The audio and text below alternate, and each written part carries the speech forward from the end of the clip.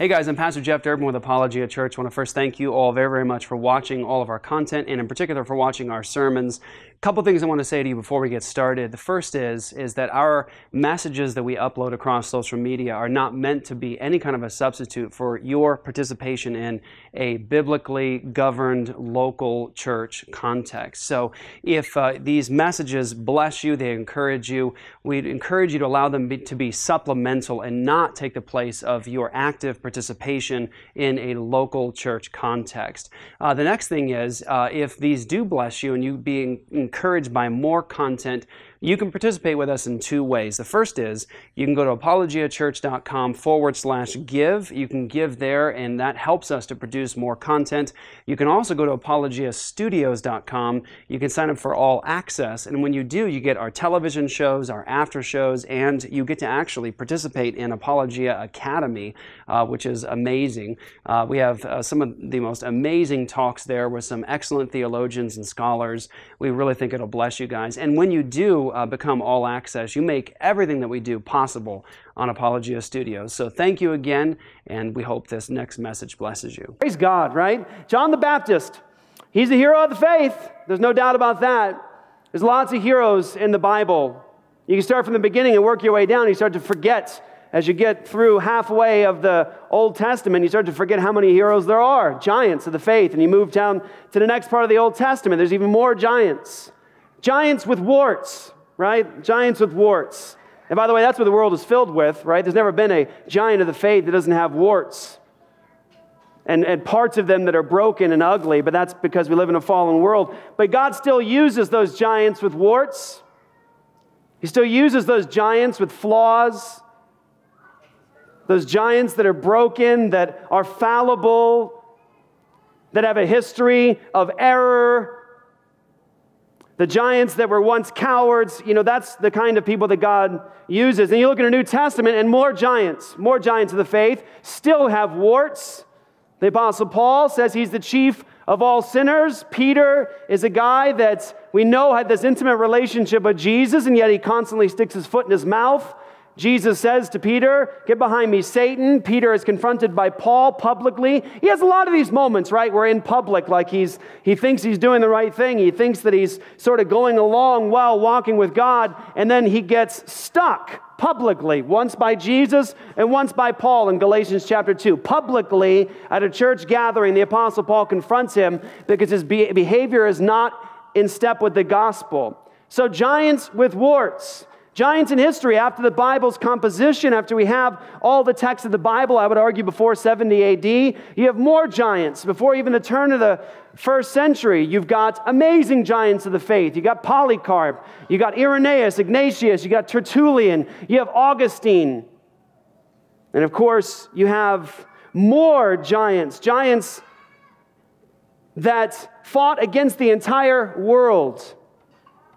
You've got giants of the Reformation. And here's the thing about giants like those giants and a giant like John the Baptist is that, like my friend says, we love our giants of the faith. We love our past godly troublemakers. And the answer is because they're safe back there. So we love like a John the Baptist. We have like in Sunday school rooms where we have like pictures of John the Baptist and flannel graphs and all that stuff like to highlight the heroes of the faith. Look at John the Baptist, look at King David, look at the Apostle Paul, look at Peter, look at these people who turned the world upside down. We put monuments up to them, right? Like we have Athanasius, who's by the way the patron saint of postmillennialism, Athanasius. There was a time where the Trinity, the doctrine of the Trinity was so under attack, it was like Athanasius was the very last one standing for the doctrine of the Trinity. I mean, that's fundamental. If you have the wrong God, you have no salvation. Wrong God, no salvation. No gospel, no salvation. And Athanasius, hundreds of years after Christ, ends up being like one of the last people standing for the true doctrine of God himself, the Trinity. And so there was a saying that went about, Athanasius contra mundum, Athanasius against the world, fighting for the faith, fighting for the truth of the gospel. We build monuments to our heroes, to these giants with lots of warts.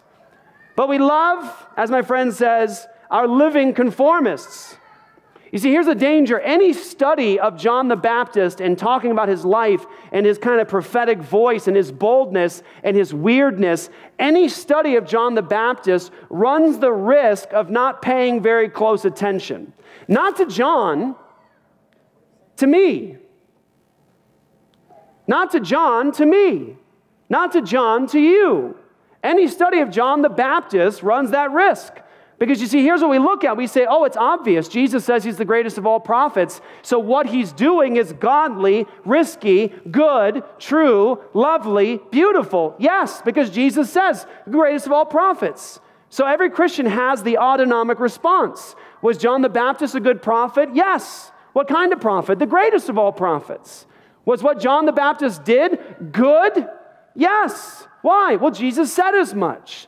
So should we uphold John the Baptist as a hero, as someone to be emulated?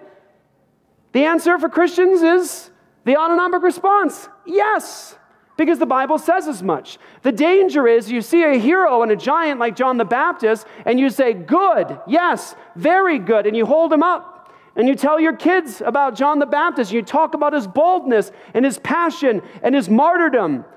But you never take the time to be introspective and ask the question, if God, who is the standard of all that is good, who is the one who is all-knowing, who is the one with perfect character and righteousness, says that this one right here is a hero. This is what is good. This is a boldness that is right before God. This is the greatest of all prophets right here. If God himself says that about John the Baptist, then we know there's a standard, a measuring line, which means that we can look and say, if God says this is good, how am I doing? Now, here's also the danger of studying John the Baptist. The danger is, say for a lady, a woman, a girl, you can say, well, that's John the Baptist. I'm a mom. Just a mom. Just a mom raising heroes. Just a mom raising other John the Baptists. Right? Just a mom cultivating heroes for the next generation of the kingdom of God in the world, where Jesus is going to put this world under his feet because of this one, and that one, and then the one that comes after it. Just a mom. The danger of a woman looking at the life of John the Baptist is you can say, well, I'm not supposed to have that kind of boldness. I'm not about that life. Right? I'm not about like the crickets and the locusts and the honey and the wilderness and the strange clothes. Right? I'm not looking to dress like a hipster and eat like one. The point is there's a danger in a woman looking at the life of John the Baptist, because you might think, well, I'm not supposed to have that kind of life, and to a degree, well, yes, but no. Because what's good about John the Baptist wasn't necessarily simply the kind of ministry he had. God's not saying he's the greatest of all prophets, and so everybody else follow him into the wilderness.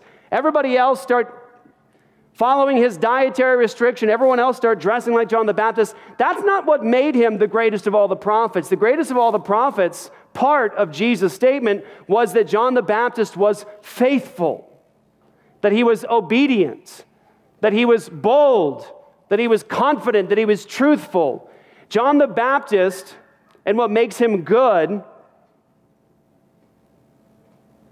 is something that's defined by God. And so all of us are called ultimately to say, if God sets the standard, that's a standard we ought to follow. So again, we love our living conformists. We love our living conformists, and we love our godly troublemakers as long as they're back there. But let's talk about John the Baptist first and foremost. When he enters into the world and he has this bold ministry and he speaks to the religious establishment, calls them to repentance boldly, and he speaks to his civil government of the day and calls them to repentance boldly, we have to consider John the Baptist and his story. And first, go before Matthew to the last book of your Old Testament. We did this a little bit before, but I'm going to point you to it again to make sure that you understand really the beauty of his ministry. In the book of Malachi, in your Old Testament, just before Matthew, there's a statement. It's left sort of hanging before this 400-year time period we call the intertestamental period. This period of essentially silence, waiting for the Messiah. Everyone's hanging with bated breath. for the Messiah. And here's what they know. Malachi chapter 3, verse 1, behold, I send my messenger, and he will prepare the way before me. And the Lord whom you seek will suddenly come to his temple. And the messenger of the covenant in whom you delight, behold, he is coming, says the Lord of hosts. So here's what you know about the timeline of history. Jesus hasn't arrived yet, and they know that God says there is first the messenger who prepares the way, and then it says, the Lord whom you seek will suddenly come to his temple. So the anointed one, Messiah, is going to come to his own temple, but not before the messenger comes first. And this is what you need to hear. Verse 2, but who can endure the day of his coming? And who can stand when he appears? For he is like a refiner's fire and like fuller's soap. He will sit as a refiner and purifier of silver, and he will purify the sons of Levi and refine them like gold and silver. And they will bring offerings in righteousness to the Lord. Then the offering of Judah and Jerusalem will be pleasing to the Lord, as in the days of old and as in former years. Then I will draw near to you for judgment. I'll be a swift witness against the sorcerers, against the adulterers, against those who swear falsely, against those who oppress the hired worker in his wages, the widow and the fatherless, against those who thrust aside the sojourner and do not fear me, says the Lord of hosts. For I, the Lord, do not change. Therefore you, O children of Jacob, are not consumed. God says this, I don't change, and here's what to expect. There's going to be the messenger of the covenant, and then the Lord is going to come to his own temple, and it's going to be followed by two things. One, a purification of the offerings of the people of God. They're going to come to God, and there's redemption and purification. And then it says God's going to come, and he's going to be swift. He's going to bring swift judgment against the sorcerers, those who swear falsely, and the adulterers. So what do they know from the Old Testament? Messenger, Messiah, judgment, and purification. Both things. Now here's the last words. Chapter 4 of Malachi. For behold, the day is coming, burning like an oven, when all the arrogant and all the evildoers will be stubble. The day that is coming shall set them ablaze, says the Lord of hosts, so that it will leave them neither root nor branch. But for you who fear my name, the Son of Righteousness shall arise with healing in its wings. You shall go out leaping like calves from the stall, and you shall tread down the wicked, for they will be ashes under the soles of your feet on the day when I act, says the Lord of hosts. Remember the law of my servant Moses, the statutes and rules that I commanded him at Horeb for all Israel. This is specifically to the people of God. Listen, to the covenant people of God. Listen, remember my covenant, my rules, my statutes, people of God. Israel, remember and obey. Because what do we know about God's covenant? It came with blessings and what? Curses. Blessings and curses. You had sanctions for disobedience for the people of God in Israel. And God says as a reminder under the old covenant, watch, knowing that he's promised a new and better covenant where he writes the law on our inward parts. He's going to change the hearts of his people, Ezekiel 36, from stone to flesh. He's going to pour out his spirit. He's going to be in them. He's going to cause them to observe his statutes. They know what? A new covenant's coming. So God says to his old covenant people, he says, remember the law of Moses, and here's what you have. It's the last words of Malachi. The last words. It says, behold, I will send you Elijah the prophet before the great and awesome day of the Lord comes. And he will turn the hearts of fathers to their children and the hearts of children to their fathers, lest I come and strike the land with a decree of utter destruction. Watch. They know.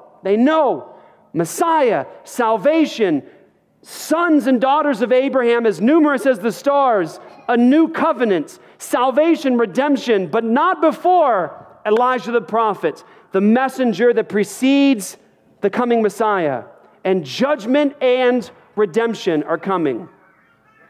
Watch, hey, I got to say this.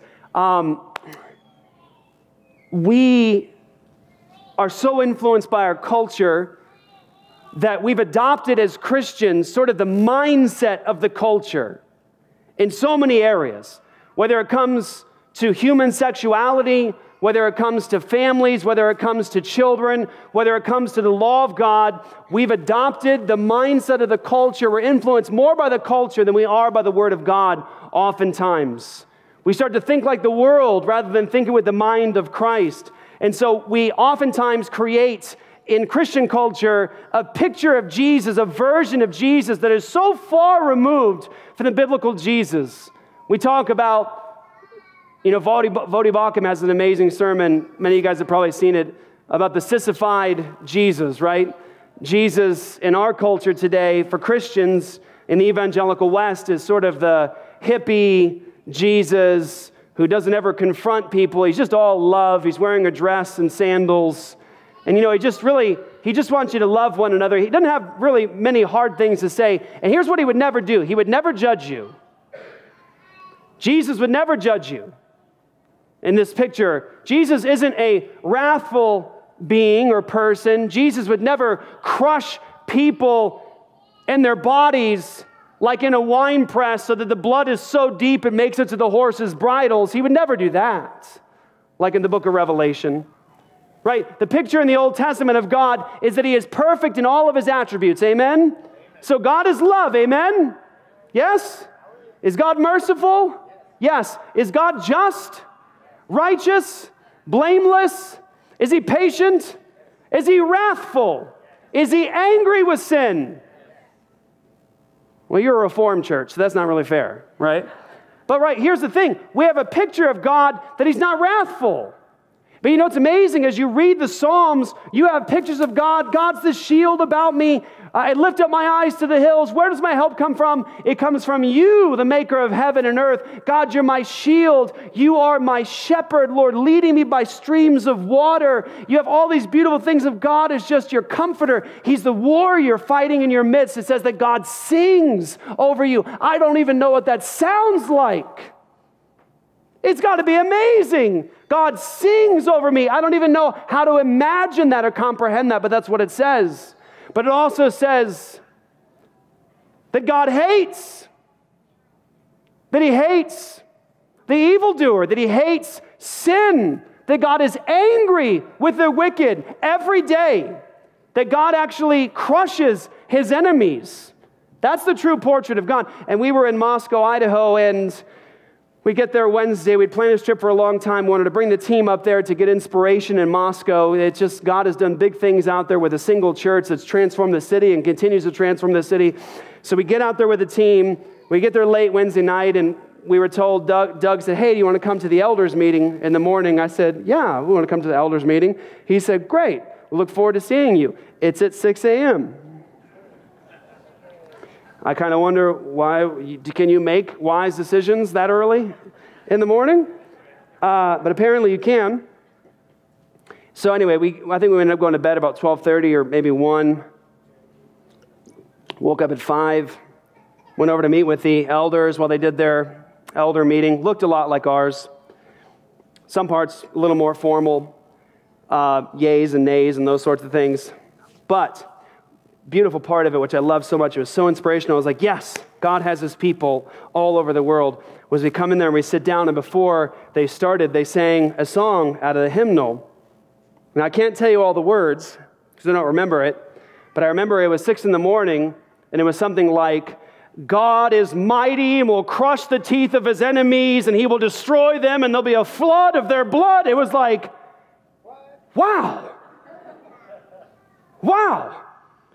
It's amazing to see that for us and for others, part of the historic faith that actually read our Bibles, we see that God is both loving and merciful, yes, but He is also a vengeful and wrathful God against sin. And you see it in a text like Malachi, getting us into John's story. You see it in Malachi, that God is sending a Messiah to redeem the world, yes, to wash away our sins, but He also has what? Judgment and wrath coming for the covenant breakers. And so messenger, the Lord appears, and then judgment and redemption. Now move into the story. Today we're just really moving into this now, story of John the Baptist. What does it say about him? His appearance, first go to Luke chapter 1. Now, I thought about skipping this, but then I remembered Christmas. So we'll read it. Luke chapter 1, verse 5. In the days of Herod, king of Judea, there was a priest named Zechariah of the division of Abijah, and he had a wife from the daughters of Aaron, and her name was Elizabeth, and they were both righteous before God, walking blamelessly in all the commandments and statutes of the Lord. Sound familiar? What did we just read from Malachi? God commanding his people to do what? Remember the law of Moses and my statutes. And what does God do? In Luke, he blesses this couple who are doing just that. And it says, but they had no child because Elizabeth was barren and both were advanced in years. Now, while he was serving as a priest before God, when his division was on duty, according to the custom of the priesthood, he was chosen by lot to enter the temple of the Lord and burn incense. And the whole multitude of the people were praying outside at the hour of incense, and there appeared to him an angel of the Lord standing on the right side of the altar of incense. And Zechariah was troubled when he saw him, obviously. And fear fell upon him, but the angel said to him, do not be afraid, Zechariah, for your prayer has been heard, and your wife Elizabeth will bear you a son, and you shall call his name John. And you will have joy and gladness, and many will rejoice at his birth, for he will be great before the Lord, and he must not drink wine or strong drink, and he will be filled with the Holy Spirit, even from his mother's womb. And he will turn, here it is, many of the children of Israel to the Lord their God, and he will go before them in the spirit and power of Elijah, to turn the hearts of the fathers to the children, and the disobedient to the wisdom of the just, to make ready for the Lord a people prepared. Pause.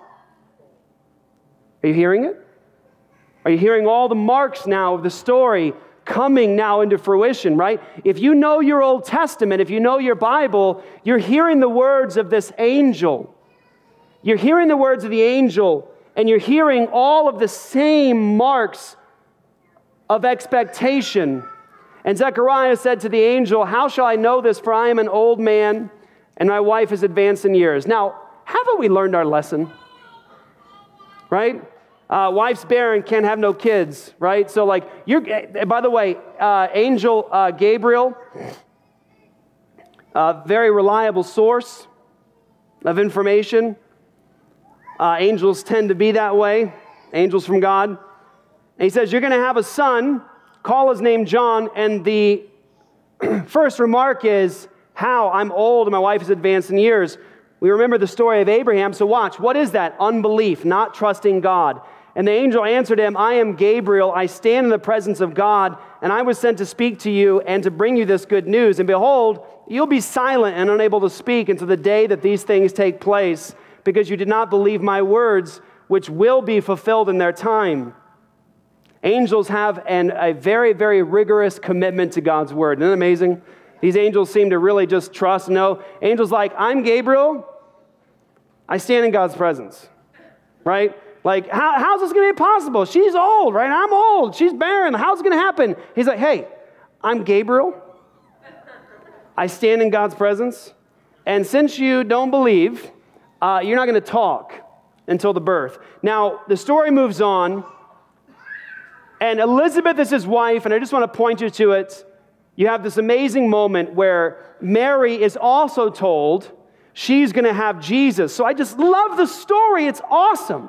Is it just me, or is that awesome? Gabriel goes first to the priest, says, John's coming, right? And it's in that, John's coming. Then he goes to Mary, you're going to give birth to a son. Oh, how's that possible? I'm a virgin. And then you know the story's happening. And then you have Mary and Elizabeth together. And this first moment, John the Baptist meets Jesus. He leaps. Here it is. Verse 39. In those days, Mary arose and went with haste into the hill country to a town in Judah.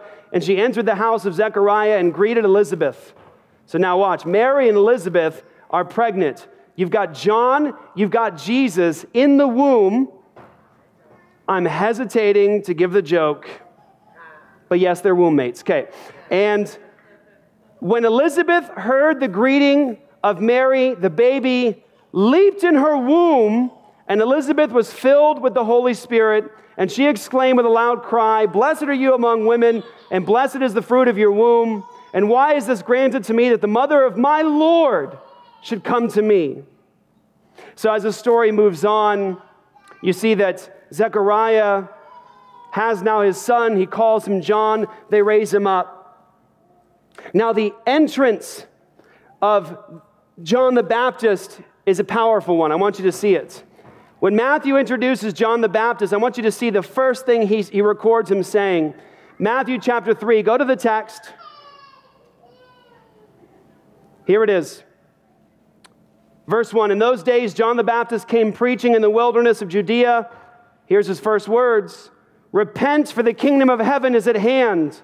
For this is he who was spoken of by the prophet Isaiah when he said, the voice of one crying in the wilderness, prepare the way of the Lord, make his path straight. Now John wore a garment of camel's hair and a leather belt around his waist, and his food was locusts and wild honey. Then Jerusalem and all Judea and all the region about the Jordan were going out to him, and they were baptized by him in the river Jordan, confessing their sins. But when he saw many of the Pharisees and Sadducees coming to his baptism, he said to them, you brood of vipers, who warned you to flee from the wrath about to come? Bear fruit in keeping with repentance, and do not presume to say to yourselves, we have Abraham as our father. For I tell you, God is able from these stones to raise up children for Abraham. Even now the axe is laid to the root of the trees. Every tree, therefore, does not bear good fruit is cut down and thrown into the fire. Here it is. I baptize you with water for repentance. But he who is coming after me is mightier than I, whose sandals I am not worthy to carry. He will baptize you with what? Fire. The Holy Spirit and fire. His winnowing fork is in his hand, and he will clear his threshing floor and gather his wheat into the barn, but the chaff he will burn with unquenchable fire. There it is again. There's that part of the character of God that we don't often like to talk about today. We just want the loving God, the peaceful God, the gentle God, the precious moments Bible God, right? And here's the God who is mighty, who is wrathful, who burns with fire. By the way, John's baptism was of what? Water. But he says, the one coming after me baptizes with the Holy Spirit and with fire. And we say that often, and it's always like, wow, that's terrifying. When you have Christians saying things like, God, bring your fire down, God. Give me fire, God. It's like, I almost want to stand away when people say, like, they want the fire. Because the baptism you don't want of fire is fire. You don't want that baptism. That is judgment, fire. That is associated with like God's wrath. His consuming fire is not what you want. You want the Holy Spirit baptism. So John now is introduced to the story in Matthew 3, and the first words out of his mouth, repent, for the kingdom of heaven is at hand. Turn from your sins. God's rule is at hand. It's at the end of the fingertips, guys. It's within reach. It's right here. And he tells the leadership of his day, those who are part of God's covenant of the Old Testament, his covenant people, he says, who warned you to flee from the wrath about to come? Don't think that because you're born into this, that you have some special past. Don't think that because you are born Jewish, that makes you descendants of Abraham. God can raise up from these rocks heirs of Abraham. So he tells them to bear fruit in keeping with repentance. So this is what repentance really is, by the way. Repentance is not merely feeling bad about our sin. It's not merely just saying, that's uncomfortable. I feel really sorry about that. Repentance is a change of mind. It's a change of direction. It's going one way, turning the other. And here's how you know. This is the evidence of a change of heart, a change of mind, a turning around. The evidence is fruit. And so John doesn't just say, hey guys, please feel bad about your sin. He says, repent. And he says, bear fruit in keeping with repentance. Demonstrate that you've turned from your sin to God and bear fruit that shows it. And notice that he gives you the warning you expect the messenger to give. What's he say? That God's axe is already laid at the root of the trees. His wrath is about to come. What did Malachi say about the timeline? Forerunner, Messiah, and then what? Judgment and purification. John comes as the forerunner, and he says, everybody repent of your sins. Turn your hearts back to God. Bear fruit in keeping with repentance. And he says, God's wrath is about to drop. It's about to happen. So now he's warning the people that God's wrath is about to come and to repent of their sins. Now here's what's amazing about John the Baptist. John the Baptist lived a life that was so mighty and so effective before God that he was actually renowned, not only in the New Testament, being called the greatest of all prophets, but he was renowned in the first century. People knew about John the Baptist. We have details about John the Baptist's life from outside of the Bible. So I'm going to read you first Mark chapter 6. You don't have to go there yourselves. Just mark it down. Mark 6, 17 through 19. More details about John the Baptist and his death. Mark 6, 17 through 29. For Herod himself had sent men who arrested John, bound him, and put him in prison on account of Herodias, his brother Philip's wife, because Herod had married her. For John had been telling Herod, it is not lawful for you to have your brother's wife. And Herodias had a grudge against him and wanted to kill him. When he heard him, he was greatly perplexed, and yet he liked to listen to him. But an opportunity came when Herod on his birthday gave a banquet for his courtiers and officers and for the leaders of Galilee. When the daughter of Herodias came in and danced, she pleased Herod and his guests. And the king said to the girl, ask me for whatever you wish, and I will give it. And he solemnly swore to her, whatever you ask me, I will give you even half of my kingdom. She went out and said to her mother, what should I ask for? She replied, the head of John the Baptizer. Immediately she rushed back to the king and requested, I want you to give me at once the head of John the Baptist on a platter. The king was deeply grieved, yet out of regard for his oaths and for the guests, he did not want to refuse her. Immediately the king sent a soldier of the guard with orders to bring John's head. He went and beheaded him in the prison, brought his head on a platter and gave it to the girl. Then the girl gave it to her mother. When his disciples heard about it, they came and took his body and laid it in a tomb. Now, that's more details about John the Baptist and his martyrdom. Two things I want to point out to you, then I want to read to you from Josephus, not in the Bible. He's a first century Jewish historian. Two things, watch. One, John the Baptist spoke with boldness, confidence to the religious establishment of his day. He was willing to be somebody who disrupted even the church. Now notice, he doesn't do it in a way that is sinful, that is self-seeking, that is abusive. He calls people back to what? Not him, but to the standards that God has laid down in his law. It's not about John the Baptist, it's about God's word. And so he calls people what? To come back to God. It's not about John and following John. He's not trying to amass followers simply to himself. He says, it's the one who's coming. It's the one who's coming. You see, a great prophet does that. Their life isn't about them. It's not about them amassing followers to themselves. It's not about them and their ministry. It's about Jesus, constantly pointing people to Jesus. That's what made John great. But notice, A, John was willing to speak to the religious establishment of his day. B, John had been speaking constantly to the civil government of his day. And one question for you. What was the standard that John the Baptist was applying to his civil government of the day? What was the standard? What was John saying to Herod? It is not lawful for you to have your brother's what? Wife. Where's that written? John is pointing the civil governor back to what? God's law. What got John in trouble was that he was confronting the civil government of his day with the law of God. And so he spoke to the civil realm and to the realm of the church, and he got martyred for it. But here it is. Antiquities. Josephus was a first century Pharisee general in a Jewish army against Rome. When Rome came to attack Jerusalem, like Jesus said they would, before they had all died, Josephus was in that army fighting the Romans. When the Romans sacked the city and they broke in, Josephus hid under some bodies. They found him. They brought him to their leader. He was so impressed with Josephus's will to live, he took him under his wing and he commissioned him to writing a history of the Jews.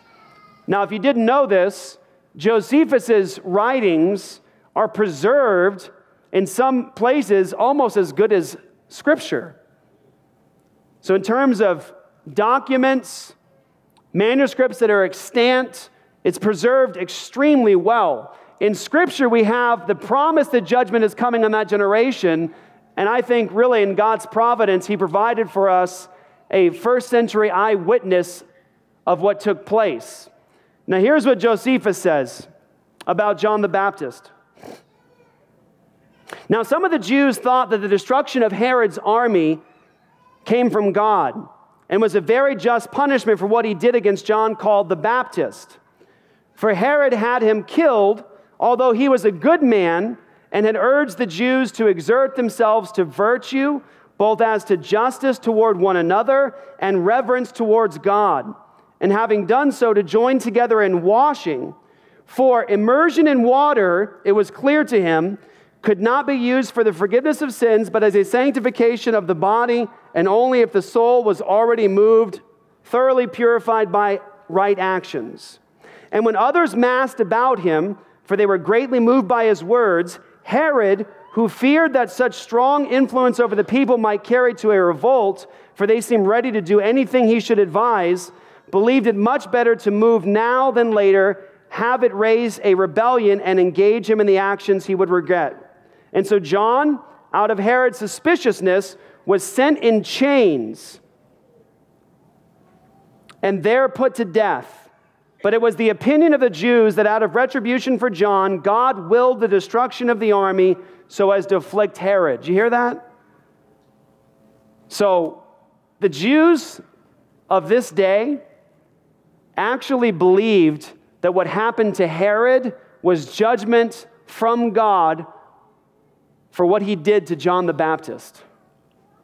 John the Baptist was such a giant, such a hero, that not only does Jesus call him the greatest of all prophets, but the Jews of that day thought that God was actually exercising divine justice upon Herod for what he did to this amazing prophet of God.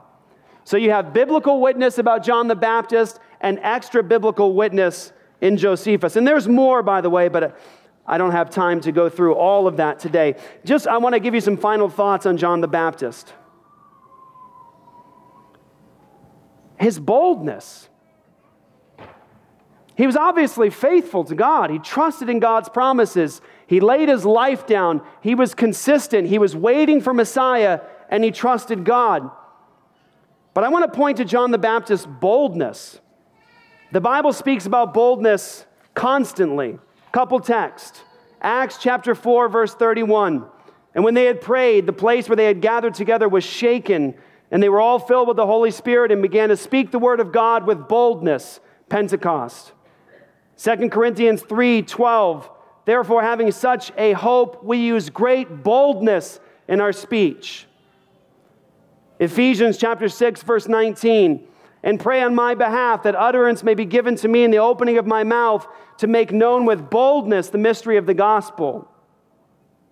Acts 4:29. And now, Lord, take note of their threats and grant that your bondservants may speak your word with all confidence. That's boldness. Acts 4:13. Now, as they observed the confidence of Peter and John and understood that they were uneducated and untrained men, they were amazed and began to recognize them as having been with Jesus. Because what? The confidence they were speaking with. The Bible speaks to us about having boldness. Acts 13:46, Paul and Barnabas spoke out boldly and said, it was necessary that the word of God be spoken to you first. Since you repudiate it and judge yourselves unworthy of eternal life, behold, we're turning to the Gentiles. We could go on for days about boldness. But what do you see? Watch.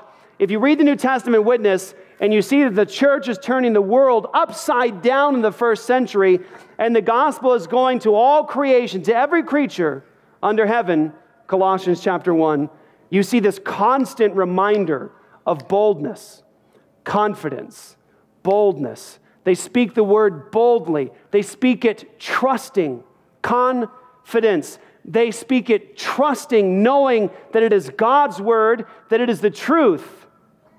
John spoke boldly. He spoke boldly to the religious establishment. He spoke boldly to his civil realm. He spoke boldly to the people he was ministering to. When the apostles were filled with the Spirit of God, as John was in Luke, when they are filled with the Spirit of God, they go out preaching in Jerusalem boldly. Paul in Acts 9 goes to the synagogues and preaches boldly, proving that Jesus is the Messiah. People are coming to Jesus. Cities are turning upside down. People are burning their old occultic works. Riots are breaking out in the city. Masses and masses of people are coming to Jesus. Here's the question I often ask. You guys have probably heard me ask this before. Think about it. Is God's Spirit able to move in our generation as He did in the first century? Yes? Is the gospel as powerful today as it was in the first century? It says that the gospel is the power of God for salvation. We have the same God. We have the same gospel. What's missing? I want to suggest to you, of course, we have our own sins to deal with individually and collectively as a church. We have to confess to our sin, to our pride, to our unfaithfulness. Yes, to all of that. I want to suggest to you that we have the same Spirit of God able to raise the dead to life. We have the same gospel that's the power of God for salvation. What is missing in our generation? I would argue it's the kind of boldness you see in a John the Baptist. I would argue it's the kind of boldness you saw in the apostles. I would argue it's the kind of boldness you saw in Athanasius contra mundum. It's the kind of boldness that we saw in a George Whitefield and a Jonathan Edwards. What marked the ministries of these men? How did they change the world? Is it because they were such characters that people just seemed to like them?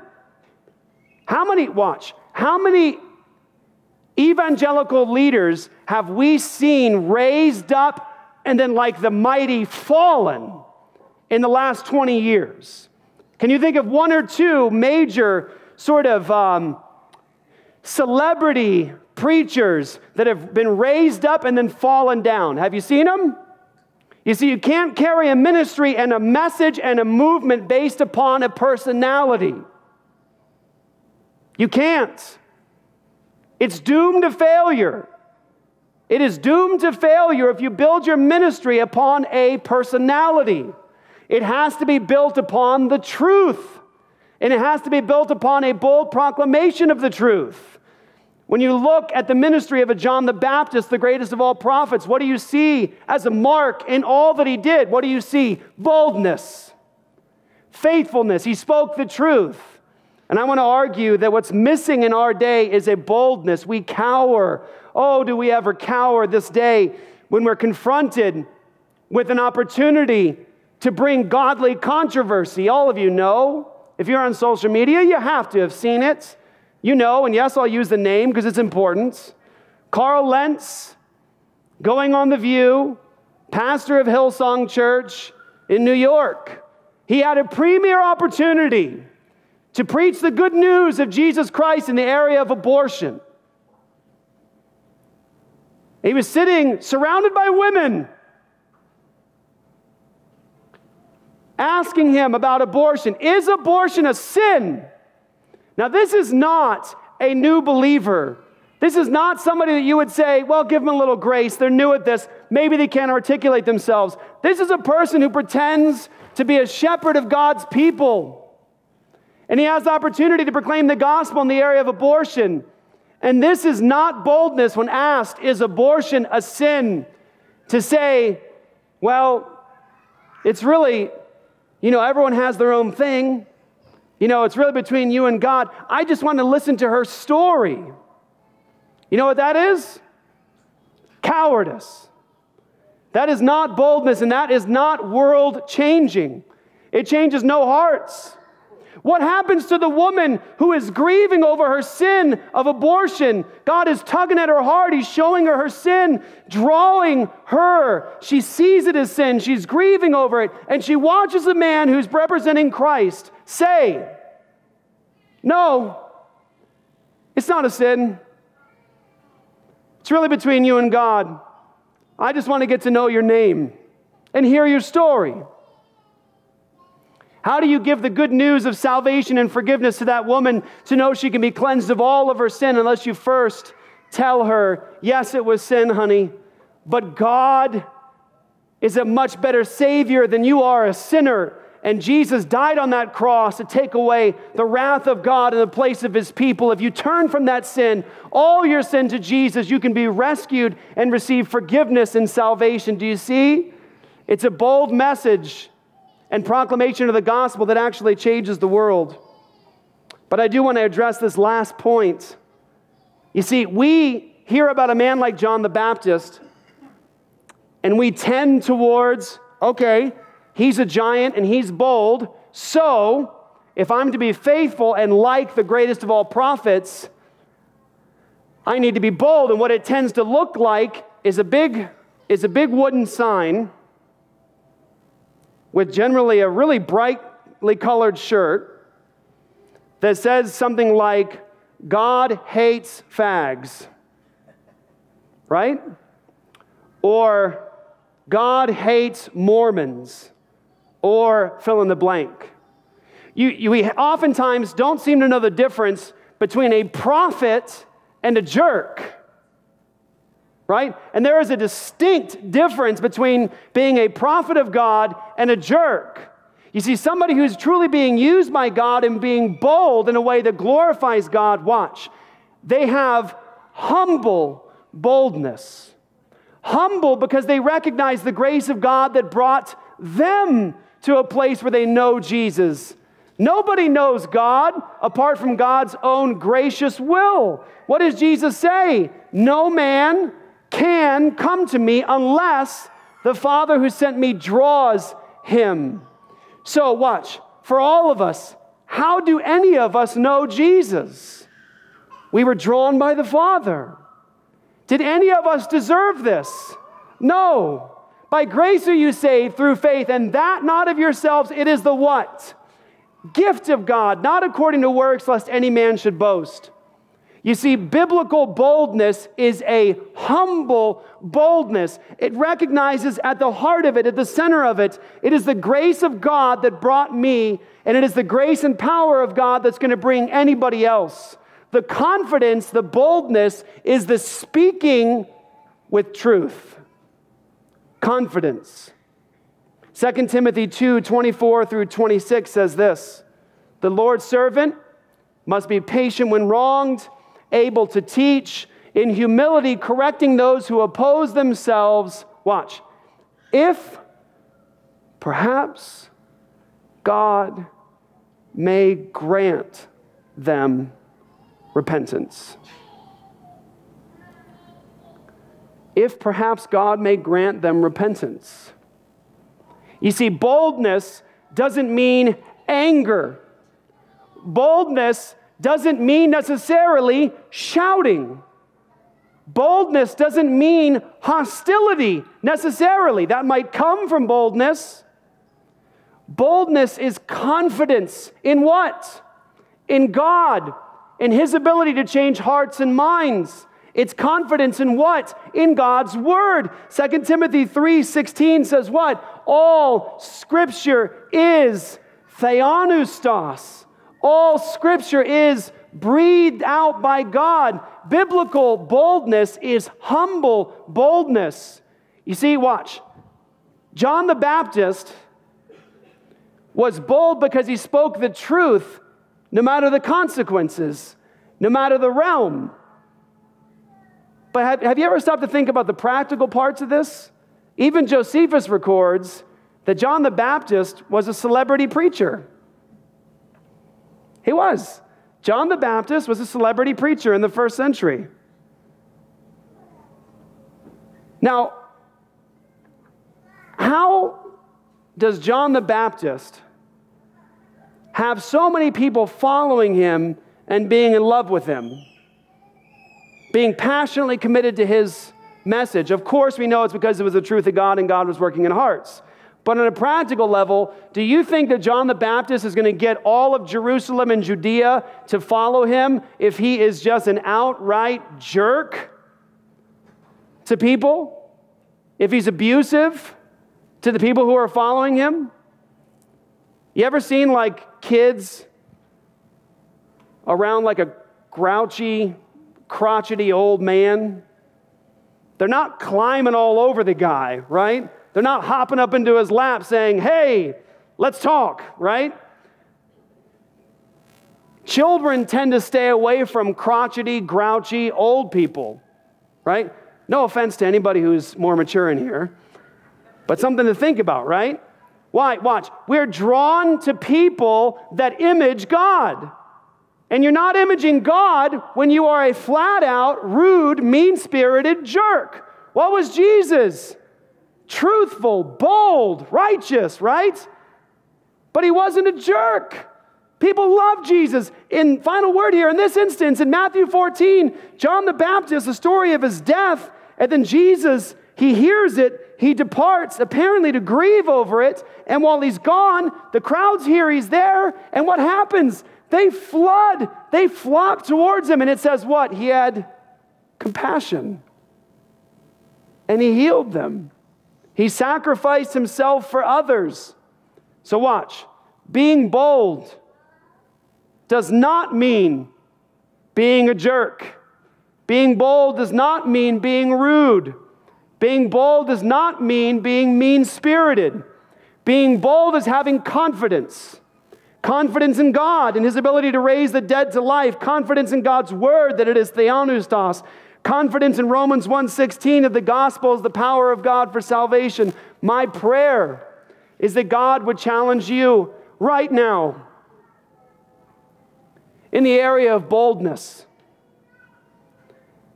Humble boldness.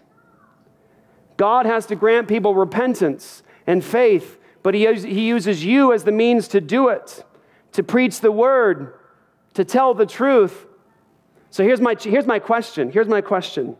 Because there has to be the so what, right? There has to be the rightly dividing the word of truth. There has to be applying it to your lives, not just the proclamation of God's word. You saw the hero, John the Baptist. You know his life. You know what Jesus says about him. You know what the Bible says about humility and boldness, confidence.